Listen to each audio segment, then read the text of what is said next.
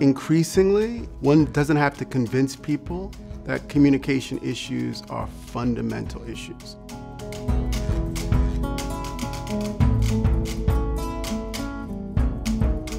I think as a communications major, you gain a lot of skills that are going to be transferable to anything you decide to do, which is one of the great things about the flexibility of the major.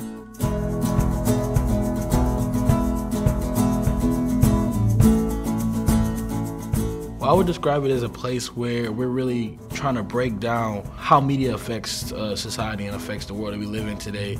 So whether that be from the things we see on television, the things we hear on like the radio or on podcasting, or even like what we see on our phones through social media, is always trying to figure out how it's affecting how we live our lives every day.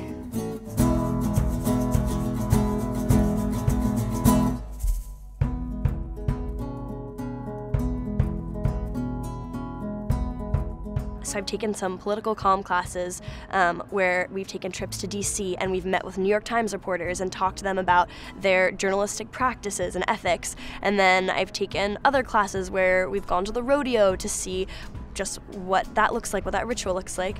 And I think the biggest thing that I've come out of the comm school with is being able to question the way things are.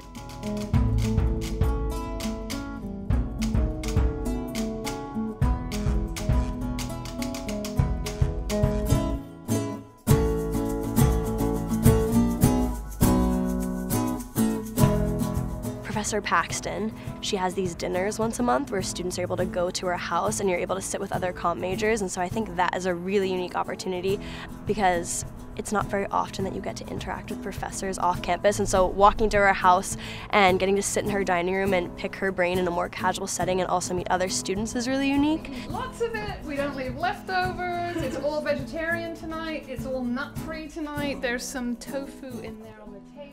The professors have so much experience and so much knowledge and so many stories they can tell. So it's really nice to have those opportunities to really get to know your teachers and your professors and like hear their experiences, not only as professors, but as students and even early in their career. So it's cool to like really break down some of those walls and like get to know them on a more personal level.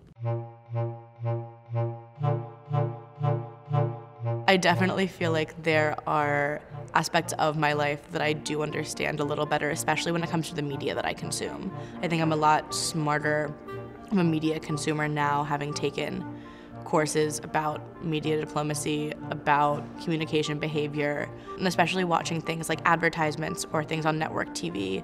You definitely see parts of your courses coming back and you're like, oh, I remember that. I remember learning about this in one of my introcom courses. Our graduates do everything in every sector, and any good major should set you up to think critically and carefully about any project, any concern, any issue, no matter where it's located in the larger social universe. I feel like I rarely hear people talking about how much they love their major or the courses they're taking as much as I hear people talking about how much they love comm. And I think we're all kind of like in the same boat of loving something that's a little bit kind of anomalous and hard to define, but it's really good that comm unites us all in that way.